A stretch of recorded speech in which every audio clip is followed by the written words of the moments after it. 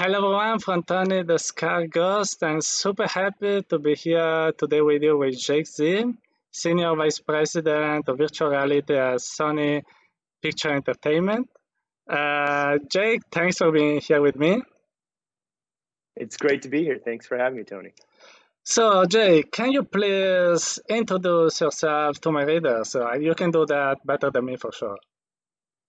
Okay, I'll give it a shot. You did a pretty good job. I'm Jake Zim. I am the SVP of Virtual Reality at Sony Pictures Entertainment. Basically, I oversee all of our immersive entertainment businesses with a focus on virtual reality. We publish VR games and experiences across platforms. We're platform agnostic. We work very closely with our PlayStation partners, but we also have games on the Oculus and PC platforms. And we always try to focus on using our intellectual property, brands like Jumanji and Ghostbusters and Men in Black, to broaden out the VR world, to bring new IP and experiences to the community in ways that will feel familiar to them and also excite them and move the business forward. That's amazing. I invite your job. But just to clarify one thing, because corporates are very division. There are the part of Sony that is working on the PSVR, on the PS5, the others working on software. So exactly what does your division do? And what is the difference with the other ones? Yeah, it's a great question. So I work for the movie studio for Sony Pictures Entertainment. So it's movies and TV. And as part of the overall Sony group, PlayStation, Sony Interactive Entertainment, is another division. And we're all part of the same group. We work very, very closely together. But really, I live within the movie and TV world. And the theory was that when virtual reality started to become a commercial product, when PSVR was first launched, when the first Rift product was going out, when Vives were being sold, the idea was that we could take our worlds from our movies and TV and recreate those narratives, open up that immersive experience for the audiences. And so because as storytellers, which is what we do at the movie studio, we tell stories, right, in linear forms. As storytellers, we saw this as a new platform. And the thesis was, if there was a new platform that had this concept of agency and immersiveness, then we should be telling stories based on the worlds that we know audiences love on this new platform. So, and among one of these amazing movies that you're trying to port to VR, I can talk about Zombieland that you have launched some weeks ago. So let's talk about it. So can you describe Zombieland in some words to people who are watching this video? How have you decided to port it to VR? Right. So Zombieland is a great example of where we've leaned into one of our most beloved IPs, the world of Zombieland. We have two great Zombieland movies that are out in the world. And we said, is there a fantasy? Is there a wish fulfillment that can be delivered only on VR? Well, of course, fans of Zombieland know that in this crazy world where you're surviving from hordes of zombies with these crazy characters from the movie, the idea would be to blast zombies to survive these waves who come in and attack you. And so the idea was, can we fulfill that fantasy of being in the world of Zombieland in VR? So we worked with a very talented group of developers, a company called XR Games based in the UK. And we developed a game that essentially it's sort of like a time crisis game. It's a light gun arcade style game. It's on rails, it's a shooter, and it's a speedrun game. You want to kill as many zombies as you can in as short amount of time as possible. We launched the game on Quest a few weeks ago, end of March, and it's been doing fantastically well. The user reviews are great. We love seeing how people love being in the world of Zombieland. They want more content, and they love the sort of replayability factor of the game. So we're really excited about the way that's going. Wow, compliments for the successful launch. I've also seen it in all the major VR magazines like Upload and this kind of stuff. also with very positive reviews. About these positive reviews, this opinion, in your opinion, in Jake's opinion, what are the best features, the best selling points of this game? So I think it's a really easy to pick up and play game. That's number one. For us, there's a use case for VR that is very deep and takes a really high skill mastery to play VR games. And there's some wonderful games that are very robust and built for a very in-depth user. But we believe that because the IPs that we bring are meant to be accessible to people, they're meant to be familiar, they're meant to say, hey, I want to live in that world. We want to make games that are easy to play, relatively straightforward. And we made Zombieland with XR Studios with the mandate of make this a easy to pick up and play game, so there wasn't a huge barrier to entry. And I think that's one of the key selling points to the game. It's frenetic, it's fun, it's crazy. It is a pure shooter, and it has an adrenaline system where if you get 2 headshots in a row, the whole game slows down. So it's really skill-based. If you can nail those headshots and have great accuracy, you can slow the game down and achieve a better score. And then so you have this competitive component with leaderboards where we see people all around the world who are, battling to get their names on the top of the leaderboard. So it's really, really fun. It's accessible. It's got really cool mechanics, and there's a competitive nature to it, which we love. That's cool. So let's talk instead about the critics. So the community sometimes can be pretty harsh, and the main critic that I've read is that another VR zombie game. So because there have been a lot of zombie games until now. So what do you answer to this critic? Do you think there is something that makes it special if compared with the other ones? Yeah, well, that's why we think the brand is so important in cutting through the clutter. Look, there's a lot of VR games that are zombie related and some fantastic ones out there. And we don't want to compete head to head with some of those games, but they're different. Our game is not a crafting game. It's not a pure survival game. It's a speedrun shooter. But I think most importantly for us, we lean into the IP, the fact that this is Zombieland. So we went to great lengths to make sure that the movie brand really was felt in this game.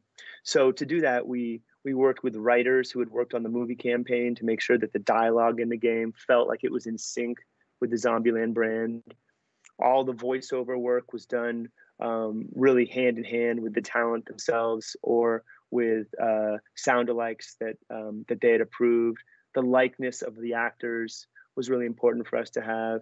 The sardonic humor, the sort of dark humor of Zombieland, the in-game graphics, the rules that people love from the Zombieland movies. So for us, what makes it different is, by definition, it is Zombieland. It is the brand itself. And that was really important because there's a lot of great zombie games out there. And we knew that we wanted to stand out by being authentic to the brand itself. Okay, that's perfectly clear. So in the end, who do you think is the typical player of this game? What kind of VR player do you identify as the perfect one for this game? Well, the primary target audience is the VR enthusiast. So it's players who love picking up fun, repeatable games. It's a shooter game, so obviously we want people who are interested in frenetic, fast-paced FPS type action. It's not a strategy game necessarily, unless you consider sort of your accuracy shooting as strategy. So it's a hardcore VR fan game first. Secondly, it's fans of the brand. We believe that part of our job is to grow the user base of VR by making these brands great games in VR. So it's really one of my favorite things to read the user reviews on the Quest Store and see people say, hey, I'm a fan of Zombieland. I love those movies. I'm going to try this game out. I tried it, and it was better than I expected. So our secondary target was fans of the brand. And then our third target is competitive gamers, people who like to compete with each other for their own reputation, because this game does have that competitive nature, that leaderboard component to it. So we really looked at it from those 3 key targets. Okay, so you mentioned a lot the importance of the brand. Personally, I watched the Zombieland movie. I loved it. It was amazing. And I was wondering, how is it difficult to adapt a movie to VR? I think it's your job in many of the games you have contributed to release, like the one of the Groundhog Day, etc., etc. So how is difficult to do that, and how do you perform that? It's really the secret sauce for us that we have to get right. It is ultimately the core question that we have to answer. And when we think about a translation from a movie or TV IP, which is created for a linear format, and we look at translating that into a VR game, which is fully immersive, gives agency to the user, has all kinds of interactivity, um, we have a process. And the process, which we've developed over time, really breaks down to one core thing. Is there a core fantasy that we can deliver to the audience, to the user, that will be compelling and appeal to them? So when you think about something like Ghostbusters, right, which we've done in VR, and we will continue to produce more VR content for Ghostbusters. Is there a core fantasy of being a Ghostbuster and busting ghosts? Yeah. Is that fun in VR, right? And doing it with your friends and having fun doing it and a little bit of scary in there. We think there is. So we go through 20 questions that we have, and we basically get to the point where we sort of define, does this core fantasy feel like we can manifest it in VR? If so, let's explore this project. If not, let's look at a different IP. And so we did that with Zombieland, and we came to a clear and definitive yes, there's a core fantasy of being in this world, surviving, killing zombies, right? With all the great characters from the movie. Pardon, I got my dog barking at a delivery here, but and so we came to a very clear yes on that. Yeah.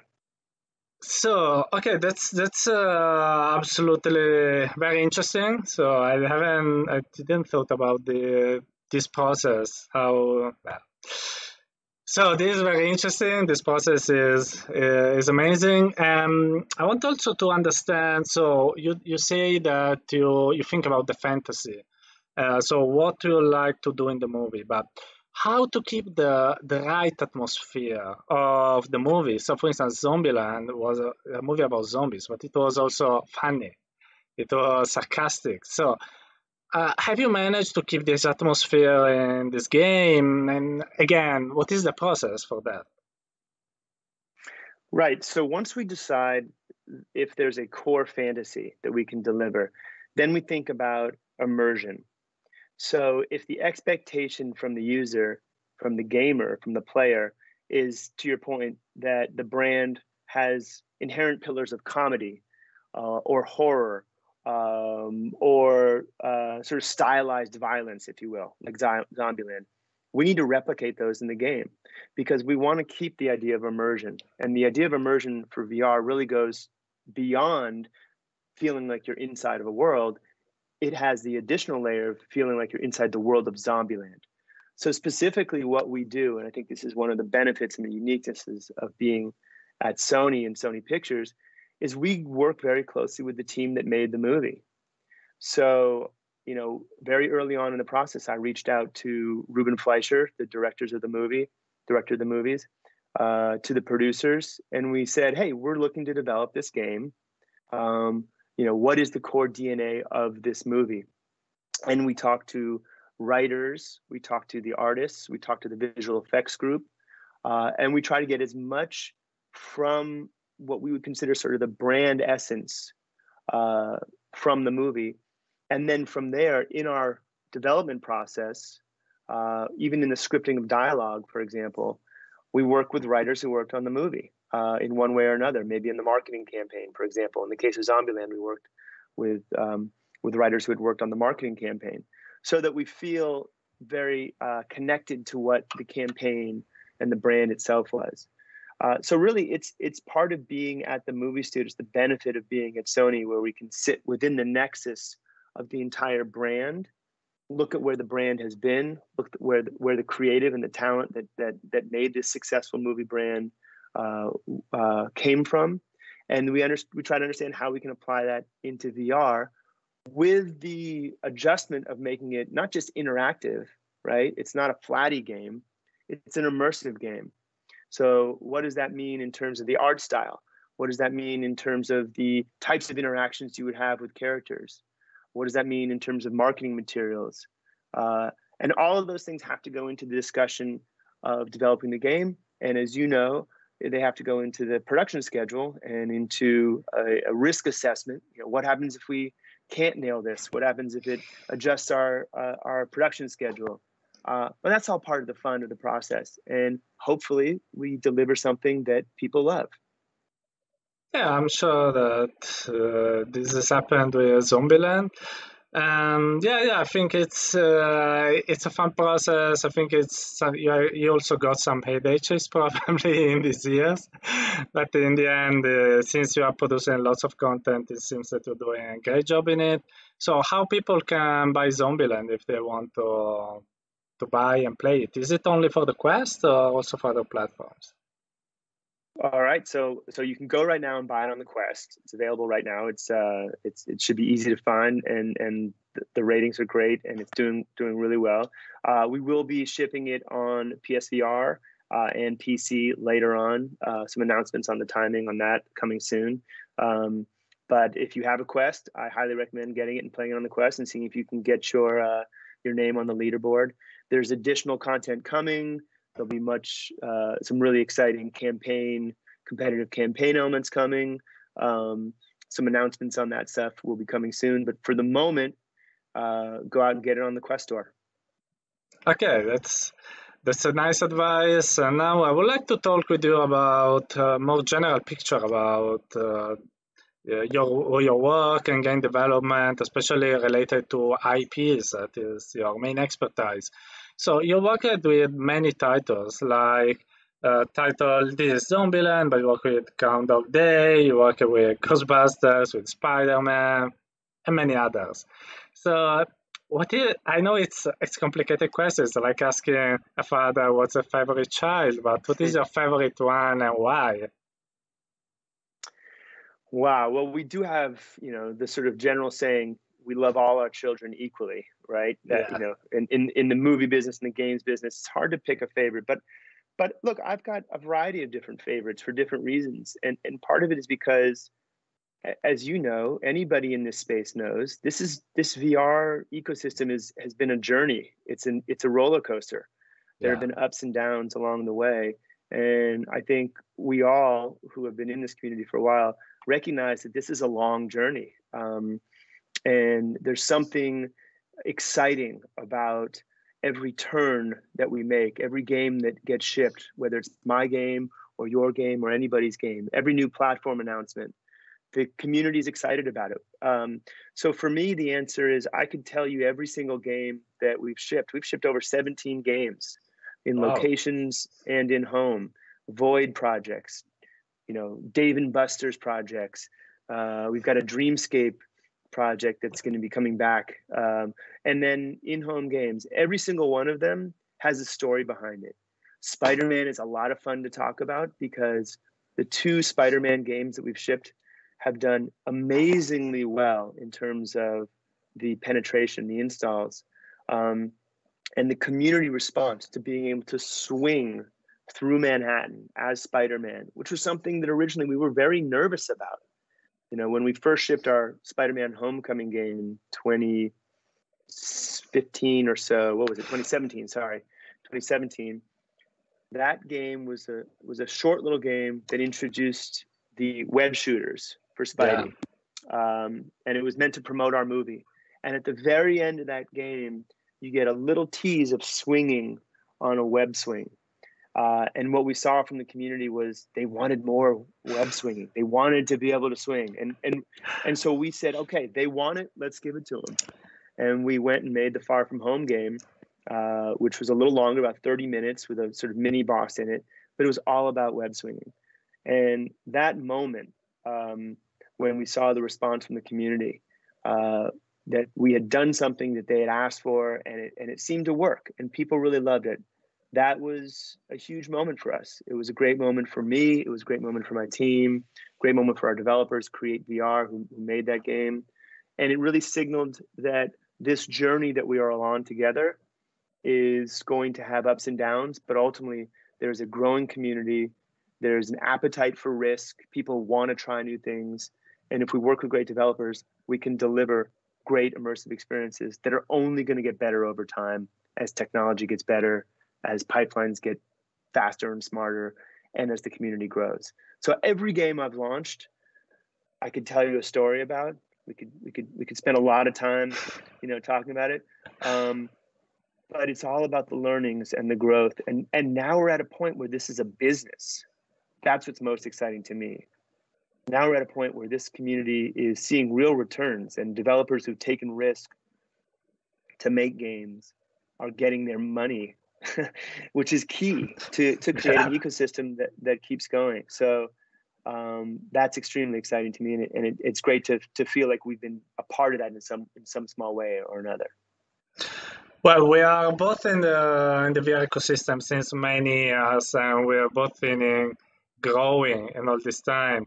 Of course, we operate at very different levels. So, from you that work in a big company making big games, how have you seen the change of how people develop VR games? So, how is different? What was different for you developing a game in 2017?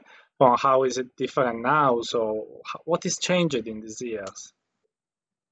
Well, there's some really tough things about developing games in general that are exacerbated when the hardware specs change as frequently as they do in VR. So when you've got new headsets, new controllers, different standards, and developers kind of have to pick and choose what their bet is going to be, that can be really tough. It can be really tough for planning a project. And we've had that experience with some of our early projects, not really knowing where the market was going, but building something that we thought was great, and the community perhaps just not being there at the time. But I think what we're getting now is, I don't want to call it a maturing phase, but a phase where certain standards, hardware standards, specs, production pipelines that are building on tech stacks that have been developed already, mechanics that essentially have been proven out, like swinging, for example, movement mechanics, comfort standards. We're starting to get a base layer where the developer community has essentially established some basics. And a lot of this is thanks to what Oculus has done with their developer ecosystem, what PlayStation has done. And so you're getting developers who have a little experience now. They're building on a tech stack that they've already developed that's got some proven mechanics. The hardware targets are solidifying. The game engines are supporting VR in a much more robust way. So you're getting bigger and better games, multiplayer protocols, cross-platform, all the key components that I think feed the developer ecosystem as well as the consumer experience are starting to, I don't want to use the word mainstream, but are starting to standardize, which just creates more certainty in the whole process and allows us ultimately to say, hey, let's keep building bigger and better games that highlight more and more of these features that people are familiar with. And that's really important for the growth of the industry overall. Yeah, I've seen that as well. Especially, I remember the first time I used Unity with VR in 2014 was like crashing every time. I have terrible memories of lots of hours of work lost because of continuously crashing. Instead, now it is super stable. It works with the headset. So I completely agree with what you say. It's a great moment now. But how is it going to become? So how do you envision your games in 5, 10 years? So I know every one of us like to talk about 5 to 10 years. So let's keep this trend and your games, IP-inspired games that will launch in the future. How do you think they will be compared to what is now in the market? Well, I think that the trend, whether it's, 10 years from now is really hard to prognosticate where things are going to be in the gaming industry in general, let alone VR. But I think in the future, in the near term future, multiplayer at scale, which we're starting to already see the power of with games, with the Rec Room community and Pop One and Onward, and any kind of multiplayer game, even games that started off as single player but now have multiplayer components to them. Beat Saber is a good example. Mm. I think multiplayer is gaming. There will always be campaign modes and solo player modes, but I think the idea of multiplayer, especially while we are all so disconnected, this pandemic has disconnected a lot of people who have then reached out for connection through gaming. I think virtual reality offers something unique in connection, in virtual connection, that gaming can really touch on. So I'm a big believer in anything multiplayer, anything social in VR, because I think ultimately it can differentiate itself from the other ways that we are forced to connect through digital devices, on screens, on phones, in games. VR can do something different. It can actually bring you somewhere, and you can have a chance to be in a virtual environment with other people. And then you add a gaming element to that inside of a brand like Ghostbusters or Jumanji. That just is exciting. And it's a wish fulfillment offer that we're really excited about. Yeah. You talked about the business journey of the VR ecosystem. Like now the ecosystem is more mature, is more profitable. So how do you think it is healthy now? How is it difficult to sell VR games? So we are at the stage that AAA studios can jump in, or do you think that we still need a bit of time for that? Well, it's still a nascent business. In the short-term trajectory of the recent VR ecosystem, call it, since 2015, let's say, since consumer products really started coming out in 2016, last 5 years, there's been huge leaps forward, really in the last couple years, I would say, with what the Quest product has done for the market in a positive way. But we're still at a very early stage, I think, in the long play. And people have to remember that. We have to be patient here. These are new platforms. They're going to take a long time to get to the point where we should even consider calling them, mature. So we're not there yet. But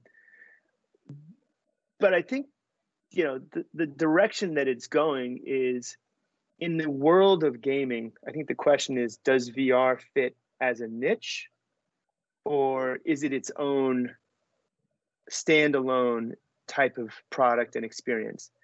And I think for a while, VR was really just a niche early on. It was a subset of gaming for a specific type of gamer. However, now I think what we're starting to see, and what we're going to start seeing more and more, is virtual reality becoming its own entertainment platform. And whereas you may want to play on a PC console in a traditional game environment and also have a VR experience, I think more and more we're going to find a community of users that are really moving into VR for gaming, for social interaction, for productivity, for communication. Put aside healthcare and entertainment and other industries that are now moving more and more into VR as well. But I think that what that means is that you're going to have a distinct category of interaction and entertainment that is VR, as opposed to just being a subset of gaming. And I think that's really exciting because it allows VR to become independent, to become more mainstream, if you will, and develop in ways that it couldn't if it was just a subset of gaming. There will always be a strong gaming component to the VR experience. That's really where we've seen it start, because that's where the commercialization has been. It's where the money is, right? Yeah. In the sort of first phase. But I think what we're going to start seeing is a bifurcation of the VR ecosystem into a more independent space that incorporates things like virtual desktop. Look at look at where the virtual desktop application is on the Oculus Store. It's right up there with Beat Saber. So people are finding ways to be productive in VR. And a lot of that is accelerated by the pandemic. You know, people are forced to put on headsets and interact through computers and screens in ways that they didn't have to before in order to get things done and engage with other human beings. Yeah. You mentioned also about the location-based VR sector, because VR is at home entertainment, but there was a time that people were talking that the future was location-based VR before the pandemic, of course. Now it seems that the location-based VR market could come back. We're seeing that Sandbox has reborn from the ashes. We're seeing the Hologate has many customers as well, and it is a sector you have worked in because you collaborated with The Void and with Dreamscape. So I want to ask you, how is difficult to make and sell a location-based VR game? What are the differences of doing it with an at-home game like Zombieland? Well, let me start by saying I'm a huge fan of location-based VR for a couple reasons. You know, VR can be very hard to introduce to people for the first time. There's a saying, you know, your first bad VR experience is your last VR experience. Yes. So people who have a bad experience in VR for the first time are more difficult to get back into a headset. And what's wonderful about really good location-based VR, like The Void was, like Sandbox, like Dreamscape, some of these other great experiences, Hologate is another one, is that they're highly curated, the content is well designed, and generally speaking, there are people there to help you get in and out of the headset. And so the positive consumer feedback on great location-based VR is good for the industry because it introduces VR oftentimes to consumers who may not have had, you know, a chance to put on a Quest or play a great PlayStation VR game. So as a means to grow the overall in-home business or the overall VR ecosystem, location-based VR certainly as a category is an important piece of the puzzle. That being said, you know, look, the pandemic shut down location-based entertainment, not just VR, but lots and lots of different industries, commercial industries, and that is an unfortunate event. However, I think that location-based VR in the right business model can and will come back, and we're seeing that. Like you mentioned, Sandbox is opening up more locations. Hologate just recently released a report that shows that its weekly user numbers are back to pre-pandemic levels. And there are other location-based VR businesses that are, I think, going to come back reimagined in a new way. So I think location-based VR has a place in the overall ecosystem. And frankly, when we started the Sony Pictures VR business in 2016, we didn't realize how important it was going to be early on. But we did do some, I think, very important projects in the space. We did 2 projects with The Void, Ghostbusters and Jumanji, both of which were great experiences, and hopefully they will be available again at some point.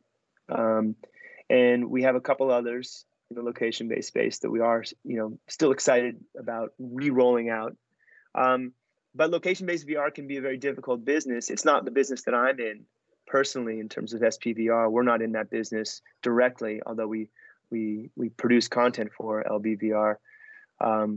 But it's a different kind of experience and an important one in the overall growth of the whole industry. And is there a different process importing, you know, an IP that you have to an at-home game from the one that you use for an LBVR game? So is it more or less the same process, or are there some key differences in how to design the game? There are some very important differences, mainly based on some objectives of things like throughput, business objectives. We always start with the story, though. we always start with the narrative and the core fantasy. So for Jumanji, which was a multiplayer VR experience that we did with The Void, the idea was, obviously the movie is about going into a video game, so it was a perfect fit for VR and for The Void. But the core fantasy was, what would you want to be like if you were dropped into a video game? You'd have strengths and weaknesses, just like in the movie. You'd be one of the iconic characters, played by our amazing actors, Dwayne Johnson, Kevin Hart, Jack Black, Karen Gillan. You'd be one of those iconic characters. You'd have peril. You'd lose lives. You'd have all kinds of tactical components, like they do in the movies. We needed to import all of that wish fulfillment opportunity into the game, and then design the game and write the game. So again, it felt like it was on brand. But then you have to think about it from the point of view of, how do you get 4 people through a 1,000 square foot space in 15 minutes? What are the key threshold game design elements that are going to move people along? How do you write dialogue so that if they're sticking around in the wrong place for too long, you move them forward with some AI components? So it's a much different creative process and technical process. Very fun, very exciting, and the team at The Void who worked on that was amazing. They know their stuff better than anybody else, and so that was a great experience. That, again, I hope we can relaunch that at some point. I wish that to you. Will Zombieland ever have an LBVR version? Say it again, Tony. I missed that. Will Zombieland ever have a location-based VR version? Maybe. That would be really exciting and fun. And now that we've produced a game that the audiences really love, and we're getting great reviews and doing really well in home, it's certainly a brand that I think has that kind of flexibility that could be location-based. So yeah. Okay, fingers crossed for that. And so, without making you lose your job, so can you give us some hints about what will you work on in the future? Let me see. What can I say? Well, we have a lot of stuff going on. Let me put it this way. I can't give you anything specific right now. We do have some announcements that we'll be making soon, so we can think about how to make that possible together in the future. But I think the core areas for us are really the depth of our catalog. So we have a catalog of over 4,000 IPs, and those are movies, TV, game shows, all kinds of really exciting IPs. So we're working on both location-based and in-home projects that go really deep into our catalog, as well as some of the big theatrical blockbuster movies that you know and love, some of the ones we've talked about. And we are really excited about the commitment that PlayStation has made to the next generation VR. That's great for the ecosystem. Yeah. And you can bet we'll be working very closely with our PlayStation partners on projects for the future. And we love working with Oculus. They're fantastic. And the PC market is great too. So all I can really tell you right now is that we've got a lot of projects from our catalog. We're going to keep focusing on our IP, which we believe we can really continue to introduce to audiences in new ways. And we'll always be working across all the platforms, in both in-home and location-based. Wow, that's amazing. Keep us posted about what we will do in the future. So, about there are probably many people like me that developers or that have the dream to make a game. And since you in your career you've launched many games, you work in this industry in VR since many years, so you have a lot of experience. And if you had to share with the community one big lesson that you've learned all these years that you can share with everyone to make them improve, so what would it be? Wow, that's a big question. Well, I went to OC2, Oculus Connect 2, I think it was OT2. I think it was. And Michael Abrash spoke, and he said some, head of research for Oculus at the time, still is, and sort of one of the, real blue flame thinkers in this space. Really, really smart, amazing guy. And he's always my favorite speaker to listen to at any of the Oculus Connect events, because he talks about the future and the research that's being done to take what is extremely difficult. Anyone who's working in this space knows how difficult VR is. It's hard work. It's hard work from a hardware standpoint, from a software standpoint. It's hard to get people to understand what VR is unless they put a headset on. And Michael Abrash said something that really resonated with me. He said he's going to dedicate the next 10 years of his life to working on this. And what that said to me was, this is a long game. This is a long journey. I've mentioned this before, but this is not going to be easy. But if it was easy, everyone could do it. Mm-hmm. So I think the biggest piece of advice that I give to anybody who's in this space is be in it for the long game. Recognize that this is a growth business. Okay, it's not going away. It's just going to grow.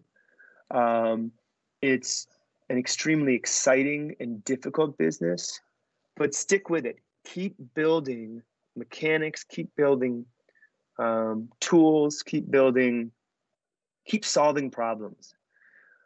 I'm going to be in this for the next 10 years of my life, if not more, hopefully. You should be in it for the next 10 years of your life. We should all be in it for the next 10 years of our life.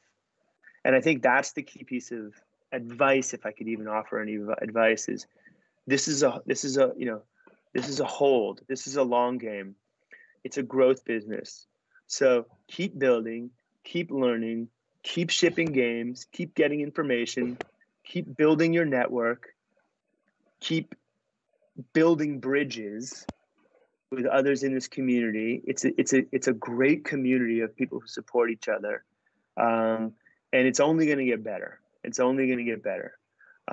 So that's really, I think, the advice I give is play the long game here.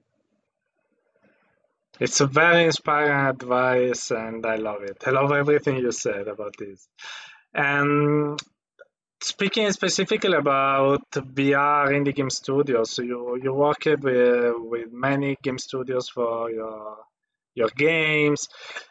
I don't know how to phrase this question. So how do you identify a successful VR indie game studio? So how to build a successful VR game studio? Well, we have a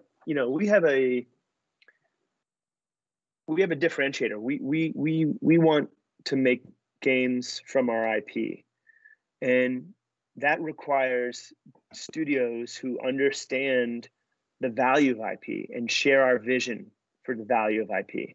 So as someone who runs a business at an IP owner, Sony Pictures, we look for studios who get that, who understand the value of IP. Not everybody wants to work on somebody else's IP, and I understand that, Yeah. I totally get that. But when we say, hey, we've got a Zombieland game, I want the head of the art group, the head of technology, the head of product to get excited about Zombieland. I want the artists, the animators, their eyes to pop open, like, oh, I want to work on that, because we want their best product, right? We outsource all of our development at Sony Pictures VR. We hire dev studios around the world to work on our projects, and so we're entrusting our beloved IP to teams that have to spend a lot of time and energy, and we want to get the best product. So for us specifically, the first and most important element is we have the IP, we have what we consider to be really valuable material. Does that attract talent? Are you excited about working on our IP? And in order to do that, sometimes we've got to go, visit the studio and look them in the eye and talk to people about, Ghostbusters or Jumanji or Spider-Man or Zombieland, and get a sense of if they're really motivated and excited to work on it. everything else from that point on can be figured out: deal terms and project specifications. And we've got great producers who get stuff done. But at the core of what we do is take IP and turn it into VR games and experiences. And in order to do that well, we need developers and artists who are excited about working on our IP.